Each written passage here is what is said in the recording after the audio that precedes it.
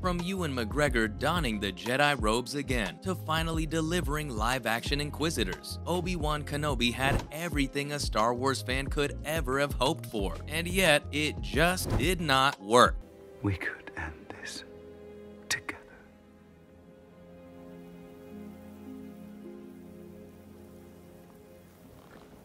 And because of that, fans kinda hate the series now, which I know can feel a bit harsh, considering a lot of us were asking for the stuff they did deliver. It's just that the execution was just all over the place, and none of it made any sense. I'll go with him. Well, I have officer clearance.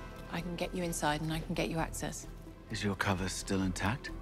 We'll find out soon enough. Seriously, pacing issues, bizarre plot direction, and the underutilization of everything that makes Star Wars great. Kenobi now feels like one of the worst series in the franchise now. Oh, and of course, it being sandwiched between other incredible shows like Andor, and The Mandalorian probably didn't help either. But honestly, it's such a bummer because everyone was genuinely looking forward to it. I mean, Ewan McGregor and Hayden Christensen coming back to play their iconic prequel characters was reason enough to be excited.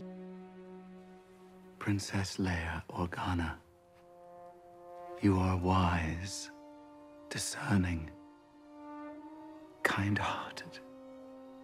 And to be fair, there was nothing wrong with their acting. Perhaps the single biggest issue with Obi Wan Kenobi was the fact that it just felt uninspiring and generic. Now, whether you can attribute that to writing or direction is another question, but just think about it. If you take out the two Vader fights and some of the more intimate moments with Kenobi, there was literally nothing great about the show, like the Inquisitors, who are arguably some of the coolest Star Wars villains in terms of their design and backstories, were just massively wasted.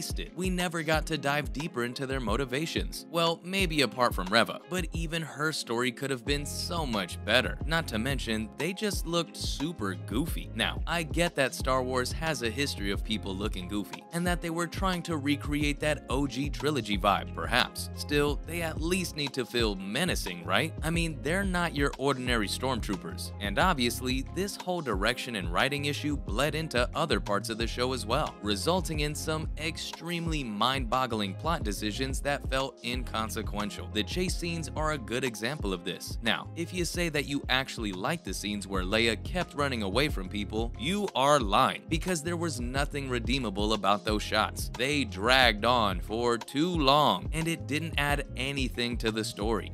Now who's hiding something, Princess? You don't have to call me that. I'm just Leia. Stay here.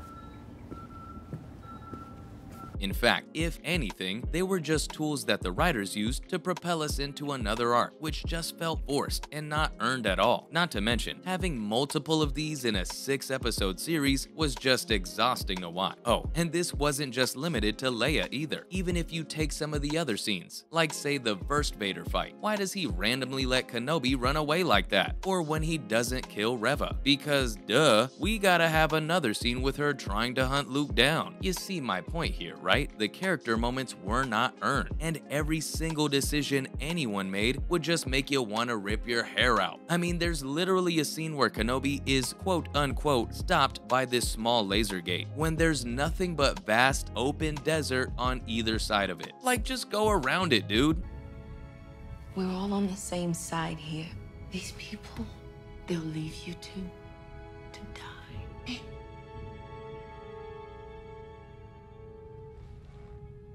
With that said, you've gotta wonder why the showrunners didn't rectify these glaring issues. Well, there's one very simple explanation for the majority of Kenobi's problems: the 6-episode format. Just think about it for a sec. The show felt like it didn't have enough story to fill in all 6 episodes, so it used these stopgap moments to extend the plot and drag it out, which, again, I'm all for more Obi-Wan content, but it's gotta be meaningful, right? Repeating the same thing over and over again gets gets boring real fast in TV shows, and this was supposed to be a quote-unquote limited series, whatever that meant. I mean, before it came out, it felt like it would be this really well-stitched together thing that they would have spent years planning. But of course, the reality was the total opposite. Now, understandably, Disney has tried this similar style with some of its other shows too, including some of the Marvel stuff, though the thing is that it restricts you so much in terms of the story you can tell. You can only have 3 arcs spanning 2 episodes each, which means you never really get to develop anything interesting before hopping onto the next plot point. On the other hand, look at Andor with its 3-episode arcs and a 12-episode format. It was so good. Obviously, I'm not saying that Kenobi needed to have more episodes since they didn't have much story to begin with. The point is that every show needs to have its own format that fits the plot. And well, that's the biggest hurdle Obi-Wan faced. After all, it wasn't even meant to be a TV show. Seriously, during its early stages, Kenobi was meant to be a movie, which honestly would have probably been better. The plot would have been more condensed, and things may have felt more consistent as well. Not to mention, the criminally short sequences we did get with Hayden Christensen would have also been more meaningful. I mean, even if they didn't expand on the couple of scenes we got, at least they would have still been a larger part of the story, rather than a throwaway. Besides, even that Qui-Gon Jinn cameo at the end could have been the perfect post-credits moment, since it didn't have much of an impact within the show and felt unearned anyway. All of these things seem like such easy fixes, and yet it feels like Lucasfilm just decided to make the show at the wrong time, when Disney was going full steam ahead for its subscription service. As a matter of fact, there are actual reports that the show was in development hell for quite some time. Plus, many have also pointed out how it went through some total U-turns in terms of script. And again, when you look at the final product, you can see shades of that struggle coming through. But what if Kenobi's mediocrity wasn't the showrunner's fault at all? Because the series was in fact restricted by its timeline, and this in turn meant that it was never gonna succeed no matter how much we would have wanted it to. You see, since the story was sandwiched right between Revenge of the Sith and A New Hope, we already knew what happened in the past and the future. So essentially, every single choice Obi-Wan made in the story was kind of inconsequential. There was never any danger of him dying, nor were the stakes with his Vader meeting high. I mean, sure, it was an incredibly emotional moment that we prequel fans absolutely adored, but other than that, there wasn't much going on there. They couldn't involve Luke in the fight, because then A New Hope wouldn't have made sense. And even the way they tackled Leia almost broke canon. Honestly, I feel like that's as much of a risk as the writers could have taken with this story, and yet it still wasn't enough. Oh, and don't even get me started on the ending. In a world where A New Hope doesn't exist, and this is an original Obi-Wan plot continuing from episode 3, he would have definitely killed Darth Vader right then and there. Like, I get that this was his best friend and all that. Still, we gotta remember, by that point, Obi-Wan knew Anakin Skywalker was gone, so leaving a genocidal villain alive who would then go on to destroy planets and kill millions of people, that is just mind-boggling to me. But hey, mind-boggling seems to be the running theme here anyway, and that, folks, is why fans hate the Obi Wan Kenobi TV show. Thanks for watching, and I'll see you next time.